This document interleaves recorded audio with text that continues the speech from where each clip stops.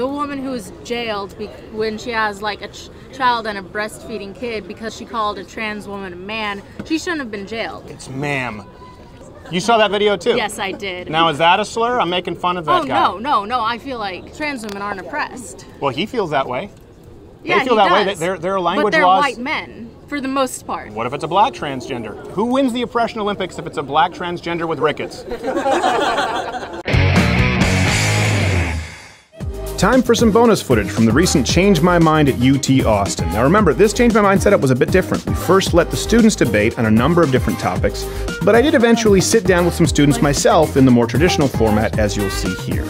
Since the 4th of July is right around the corner, I wanted to include this conversation with Elise about why America is superior to all other countries. Watch, enjoy, and let me know in the comments section below what it is that you believe makes the United States the greatest country in the world. Happy 4th. All right, what's your name? I'm Elise. Elise. I'm sorry to hear that you were hit by a scooter. Yes, I was. Earlier. It's not fun. So we weren't even discussing this today. We just didn't happen to have the Build the Wall poster. But it seemed like you were passionate about this. I do stand by it. I do believe that the United States is the greatest country in the world.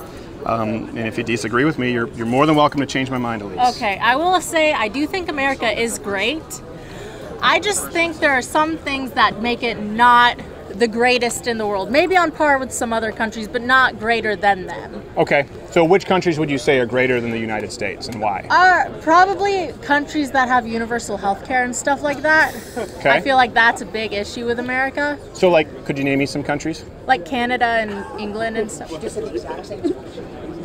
What happened? Did someone throw something at you? No, they started laughing. Oh, that's okay. That happens. I know. Usually when I say something dumb. Yeah, so it's okay. So Canada or the UK? Yes. You believe that, or did you say Canada or England specifically? I said UK, basically. Okay. Yeah. So, and all of those they're in.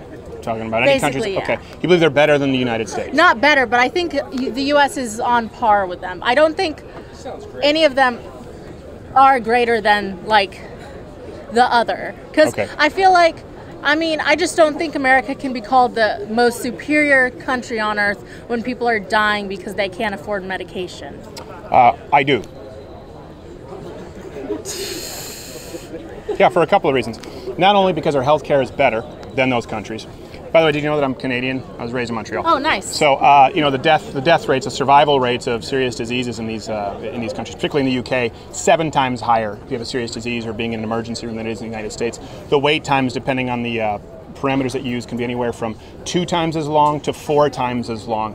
The healthcare outcomes are not better in these countries. And by the way, they're largely beholden to us providing national security effectively for the whole world because they don't have to burden that cost. So not only do I believe that obviously our healthcare system is flawed, but not only do I believe that our healthcare system is superior to those countries, particularly the country from which I migrated, Canada, to the United States, but there would be another reason outside of healthcare. Let's assume that healthcare were better in those countries.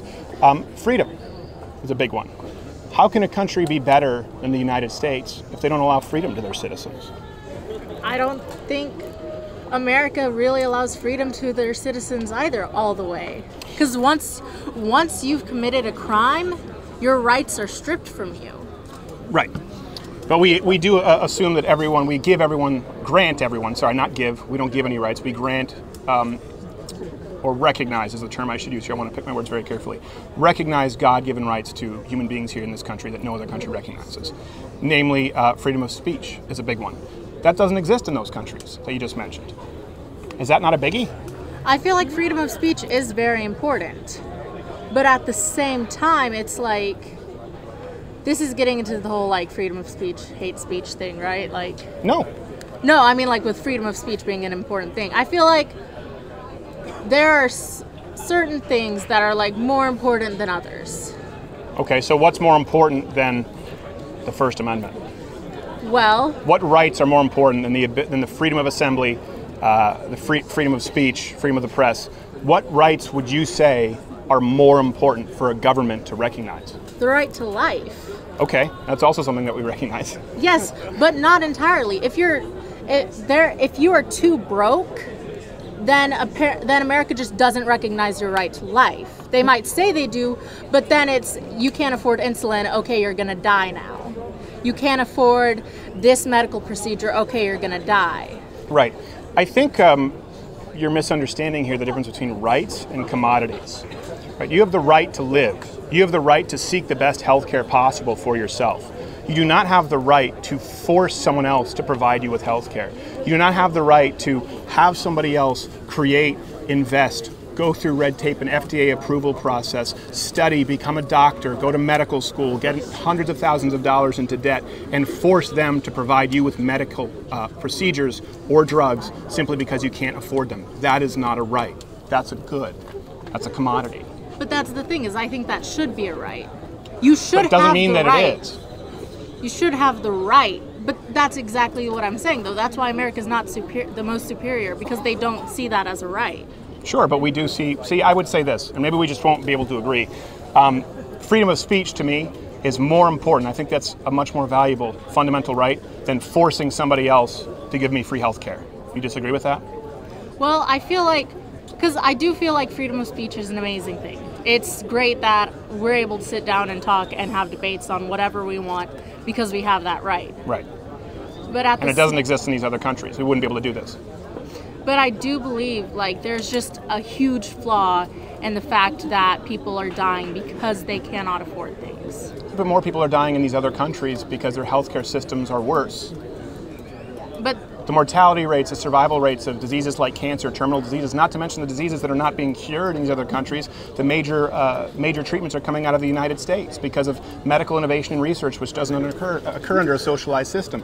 So if you're talking about people dying because of healthcare, more people are dying because of lack of access to good care under socialized healthcare systems than the United States. No system is perfect, but are you willing to give up your freedom of speech, your Second Amendment rights, but let's just go with freedom of speech? You're willing to give that up for a worse healthcare outlook overall, provided that it's given to you at gunpoint by another taxpayer?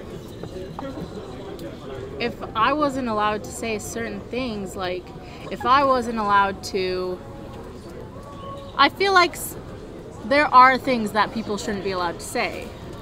Okay. Is the thing. That's so you my don't stance. support the first, so freedom of speech is not necessarily something you support. Now this, okay.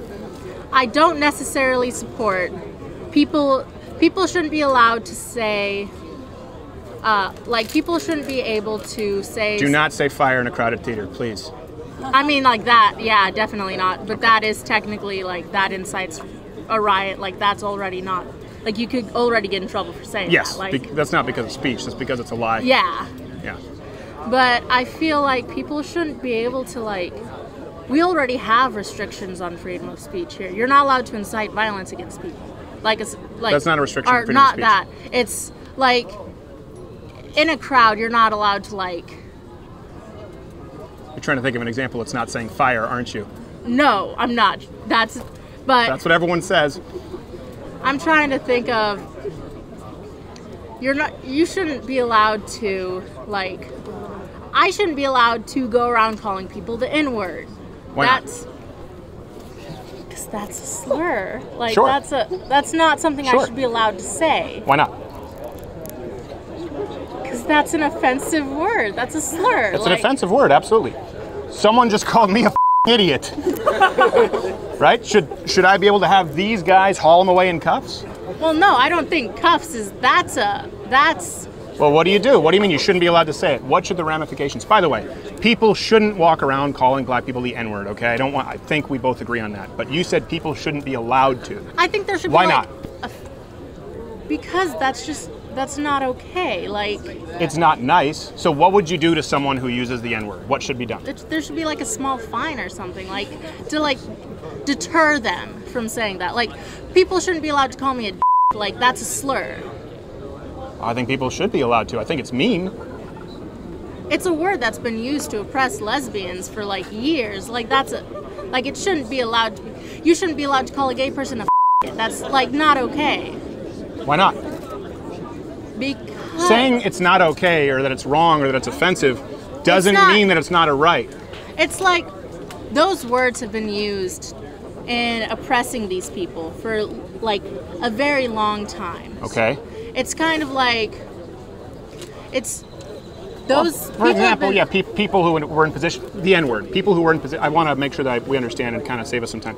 For example, with the N-word, people in positions of power, not only plantation owners, but people in government, right, who supported slavery in positions of power, use the N-word as a way to degrade and assert their power over black people, right? Yes. Okay, so these are people in government, people in positions of authority who use this term. Why would you want to grant the right to legislate language to people in positions of power or authority? I just feel like you're giving that power away to the patriarchy. Those words specifically dehumanize people. Sure, but the point is, someone is going to be determining what language is allowed or not, right? You want to give that right over to the government. Maybe not. You want Donald Trump to determine what you can or cannot? No, I don't want Donald Trump. Okay, so the next guy. Donald Trump should be the president. Well, who cares? So the point is, I feel like that's part of why America isn't superior, is because of Trump. But the point is, right now, it's going to go straight to the top. You want him in charge of language? No, I feel like it should be like a national vote. Like, that's what I think. So do you believe that all rights come from a national vote? Well, no, but okay. I feel like certain things should. Well, okay, let me give you this as an example. In these other countries like Canada, where I come from, you have comedians who've been jailed for offensive jokes. There's actually a friend of mine named Mike Ward who was put before Human Rights Tribunal and I believe fined $150,000 or $50,000 for a joke that offended a kid from a Make-A-Wish Foundation. You have people who are arrested left and right in Europe. In the UK, there was a man who was actually, I believe, fined because he was doing a cover of Kung Fu Fighting at a karaoke bar, and an Asian person said that it was offensive to him. When you have the government determining what language is and is not acceptable, that's a very dangerous precedent to set. Where's the line? What you find offensive might not be offensive to someone else. What someone else finds offensive, who may be in power for those 4 years, may be completely acceptable to you. Why would you support giving that right over to the government? Furthermore, most movements, civil rights movements, the LGBT movement, right, the gay pride movement, these movements have been created by people who would be presumed to be underclass or the oppressed, right? And they did it through language. They did it non-violently. They got legislation passed. Why would you want to strip them of their language or grant the authority to the government to strip minorities of their language? I'm saying that we should make it to where people that aren't of the minority can't call the people of the minority slurs against that minority. But minorities and majorities change all the time, right? That's the whole point to a constitutional republic, to protect the rights of the minority from a majority. Anytime you grant the government the right to legislate speech, it ends badly. It's never ended well.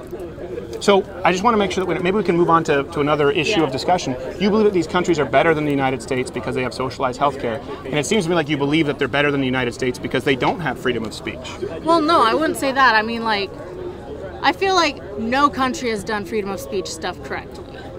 I'll say that. I would say the United States. Because, like, I'll say, like, the woman who's jailed when she has, like, a child and a breastfeeding kid because she called a trans woman a man, she shouldn't have been jailed. Like, that's not okay. Like, I feel like there's a, like... It's ma'am. You saw that video, too? Yes, I did. Now, is that a slur? I'm making fun of that guy. Oh, no, I feel like... But he does. Trans women aren't oppressed. Well, he feels that way. Yeah, they feel that way. There are language laws. But they're white men, for the most part. What if it's a black transgender? They're men for the most part. Who wins the oppression Olympics if it's a black transgender with rickets? The point is, you can't deter. This is the problem with identity politics, right? You just said, well, no, hold on a second. So, because he's a white man, he's not oppressed. Well, he thinks that, and you have these bills, you have these pieces of legislation that are being proposed that would outlaw misgendering people. I mean, you see that in Canada, and that's right? an awful thing. Why is it awful? That's not oppression. They see it as oppression. Because someone called them the wrong gender. I've been called a dude before, multiple times. I don't know why. Maybe that was a guy who was hitting you on the scooter. Could have been drunk. I would never confuse you for a dude. But, like, so what? Like, that's not the same as, like, someone tried to, like, But they want to literally take your rights away.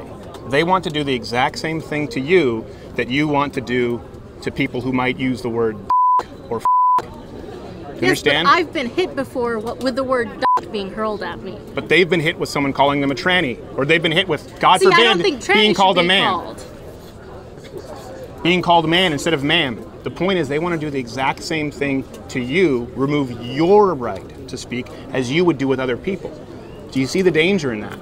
And who determines that line? I see there is a danger in it, but I feel like the thing is really it just comes down to, in the most part, like, people just don't care about each other is the thing. Like, that's why I feel like there should be regulations.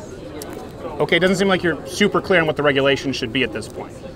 It's a very fine line to walk is the thing. I don't think it is. So it's a very hard thing. Like, I don't think it is. I would fight with every fiber of my being your right to say whatever it is that you want to say, offensive or not, as I would hope people would fight for my right to say it. I believe free speech is absolute. I do not believe that places like the UK or countries like my place where I was raised in Canada have it right. I think they have it wrong. I think it's an atrocity. I think it's a violation of human rights, one of the most fundamental human rights. And I think that far and away is what makes the United States the greatest country in the world, along with also really good healthcare and a kick-ass military. But thank you so much. Was it Elise? Elise. Thank you, Elise. I really appreciate it. Thank you for being civil. And I'm sorry that someone hit you with a scooter and called you a name. I would never do that. USA! USA! USA! USA! Oh, you're still here. I'll chalk that up to our fantastic retention rate. If you enjoyed this installment of Change My Mind, please consider clicking on one of these boxes, I can't see where they are, to watch another installment, or I'd highly recommend considering joining Mug Club at louderwithcrowder.com/mugclub. Not only do you get access to the full daily show and content that you can't see here on YouTube, but because we were recently entirely demonetized, it's the only thing that keeps this kind of content going. So we appreciate your support as public enemy #1 of YouTube. We're learning how to navigate these waters. Maybe if we were more effective at transgender makeup tutorials or more advertiser-friendly podcast about transgender makeup tutorials.